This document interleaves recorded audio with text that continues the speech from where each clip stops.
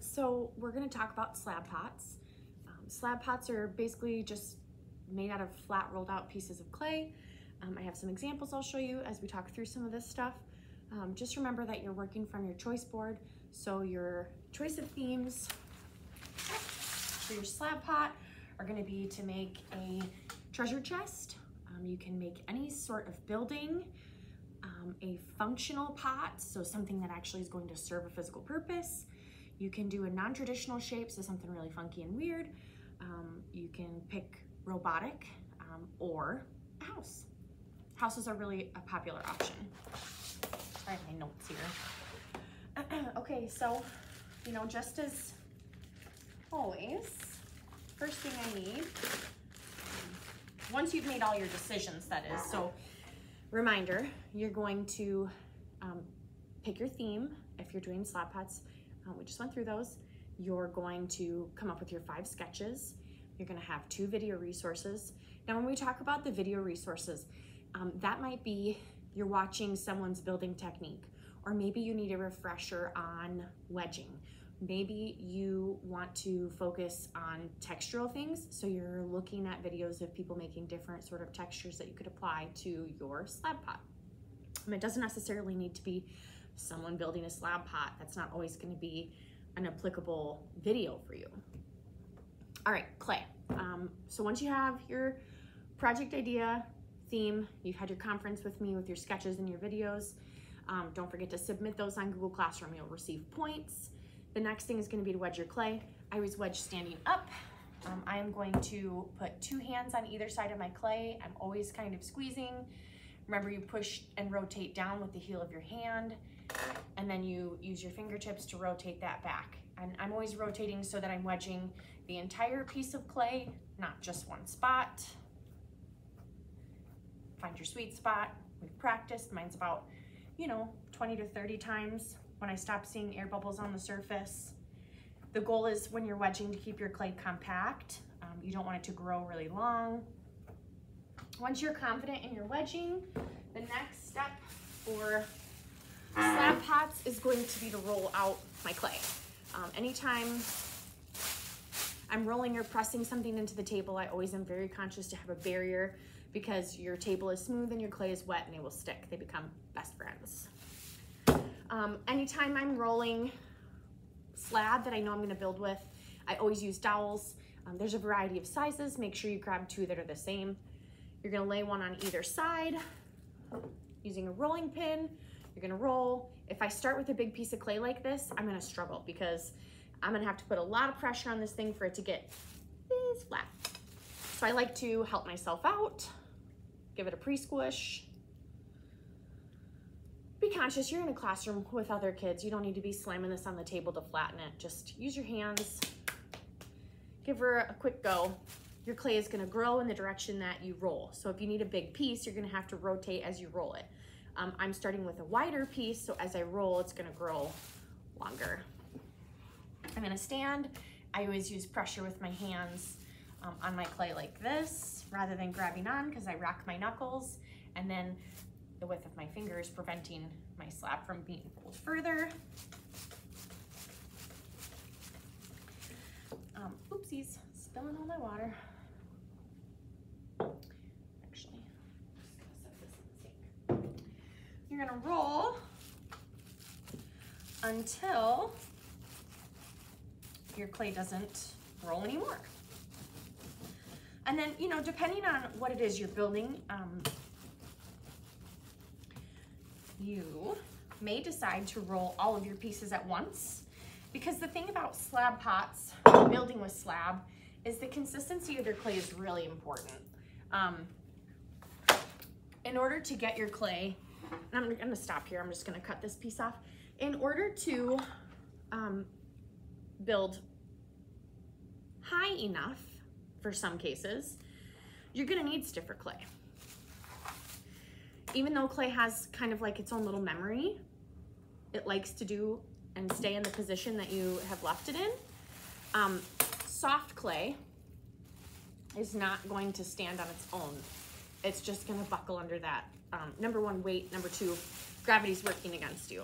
You don't need to continue to work on a bag. You can take it to the table after you've rolled. Then your next step is going to be to cut all your pieces. I am not a cut as I go person. I am a cut all my pieces, work on them, and then assemble later. Generally for this, I would say you guys are probably going to be working medium to large rather than small. I'm not going to give you a size requirement. So I would cut all my pieces. I'm just going to freehand this for you. Use rulers, templates, measurements. I'll make this up.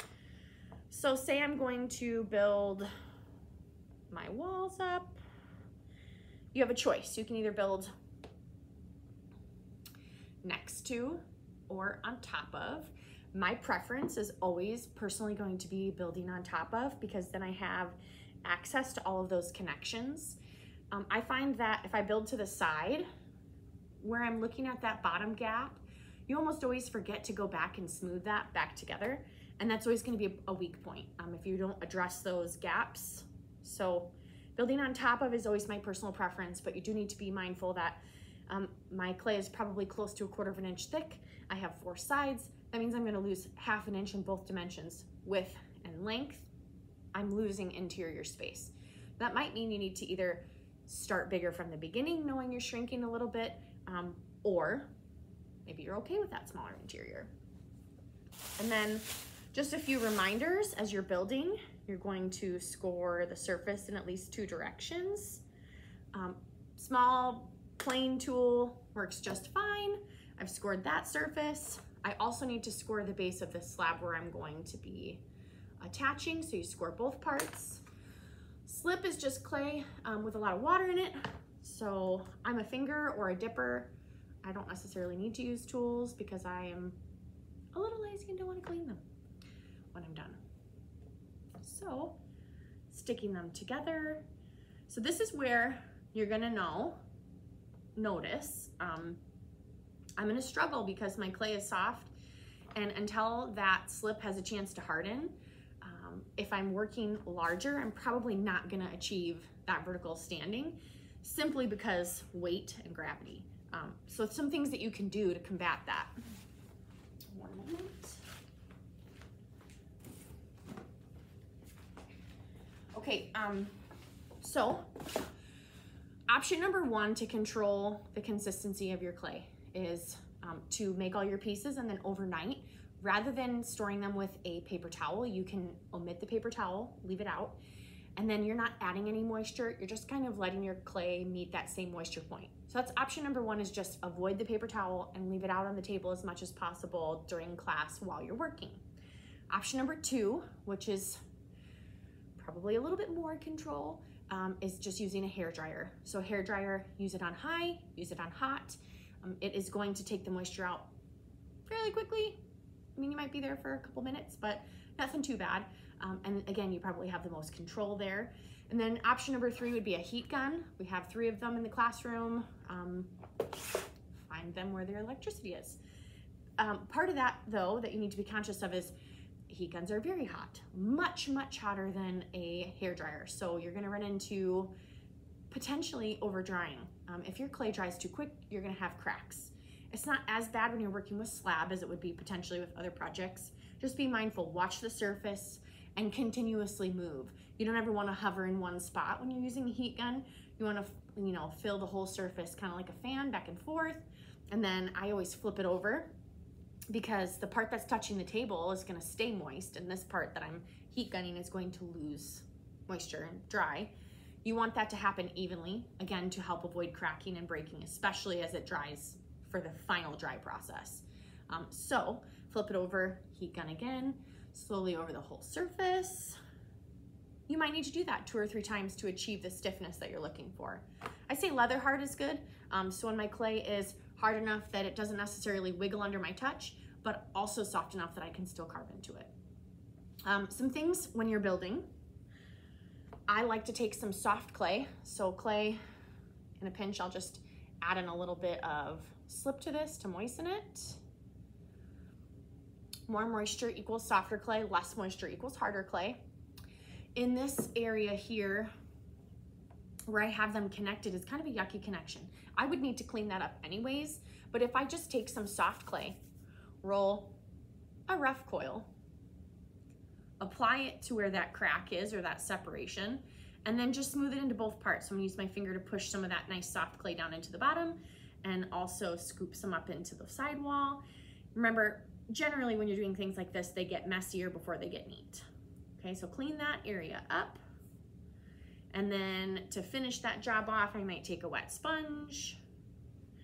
I might need to go back with my finger. If I like that tight corner and I don't want it to be kind of like a loose U, then I can take a tool, maybe a rib or a smoothing tool with a flat top, and reintroduce that separation or that hard angle. Let's see what else. Okay, so as you're decorating, so right, you've picked your theme. Let's say my theme is a house. Houses have lots of details. They have shingles to consider, windows, doors. Do you have an attic? Is there a yard? Lots of details, lots of textural moment options. In my opinion, it is easier to decorate flat than it is once I get it all built and to try to draw on the sides or the roof of my pot. So I tend to roll my slabs, get them the right consistency, then do my decorating. Let's say I'm gonna do shingles. I might do shingles kind of like this.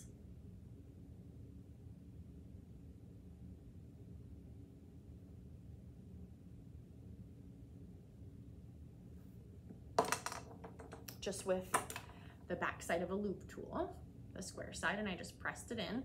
I do need to address if those parts are raised. If they're gonna be sharp like burrs after they're fired, then I need to smooth them down, just gently with my finger. I can go back with a sponge and just gently press them down, right? And then once I have all my pieces cut, once I have all my pieces textured, it's a matter of assembling. When you're assembling, sometimes you're gonna run into this yucky corner situation here. Again, same concept to solve the problem. Add a little coil of soft clay. Sometimes if you have thicker slip, you can just take that slip and fill that gap, but you definitely want to be physically reattaching that clay. If I just brush slip over it like that nice soft stuff with a paintbrush, it'll temporarily fill that crack, but they're different consistencies. So as it dries, that crack is going to show back up. So soft clay is always going to be a better option than wet slip. Okay. And then it's a matter of letting it dry out once you finish. So making sure you're keeping it bagged for at least 4 days and go through that 4-day dry out process we talk about. Day 1 is just a bag, no paper towel. Day 2, open the bag up a little bit. Day 3, nice big tent, big old tent, lots and lots of air. And then day 4, you can fully uncover it. That is not an end all be all system. Now that you're in an advanced class, you're gonna have to make those decisions for yourself. If you're finding that your clay day to day is drying too much and cracking, you need to slow down that process. It is okay to let your clay live in any one of those stages for more than a day.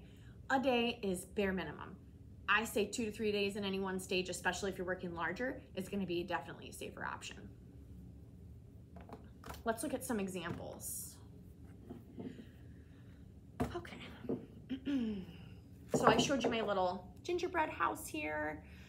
Keeping in mind, if you are building a house or a building, does it have an environment? Does it need a yard? Is it on a street? If you choose to build a pot that has a removable lid, something you need to consider is you need a coil or a slab or something on the bottom to help these prevent, when they're glazed, that glazed surface is really slick and these are gonna wanna slide. You don't want that. So you need to have a barrier under there that lives inside, down inside of your pot. You get a nice flush, tight connection. And then there's gonna be some wiggle, but you're not gonna lose it as you're carrying it. And then take into consideration, if you do have a lid, does it have a handle? And is that handle functional? That handle might not be a physical handle, it might be a lift hole, might create a hole that you just stick your finger in and lift. A lid is not a requirement. SpongeBob here, lots of texture. As I run my hand over his spongy self, I'm not feeling any of those sharp burrs. He's a container on the inside, nice detail, fully thought out, all the way around. Is it super important that he doesn't have legs? I don't know, it doesn't bother me. Those are things you're gonna need to consider as you're making your choices on what you're building. Leaving voids or holes is always gonna be acceptable, right? Especially like, let's say I'm gonna turn my slab pot into something functional and I wanna make it a candle holder. Great option, or a Scentsy pot, awesome. Probably gonna have to have some sort of vent hole so that your candle doesn't blow out. But let's think all the way through the process to the finish. What does the inside of mine look like? So if it's something that's gonna not have a removable lid, I need to address the smoothness of the inside as I'm building so that I don't see those imperfections. And then number two is, how do I make sure that's glazed? Because this is a very difficult surface to glaze inside of there. If I were this person, I probably would have watered down some glaze, poured it in, sloshed it all around, wiped off the outside excess, and then went to glaze my outside. So just some things to consider.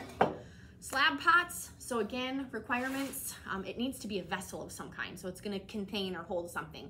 That doesn't mean it can't have holes. It absolutely can have holes or voids. It needs to have a theme, and then obviously it needs to be decorated with physical appropriate textures and things to your theme. I'm not going to put fish on the side of a house. I might make a cabin and have a little fish sign that says welcome, but you're not going to put fish scales on the side of a house. So just make sure that those things are appropriate as you work your way through. I want to also remind you, this is an advanced class, so take time to neaten. Make sure that you're putting effort and energy into your projects, and make sure that they're, high quality. I mean, these are things that are going to last you a lifetime.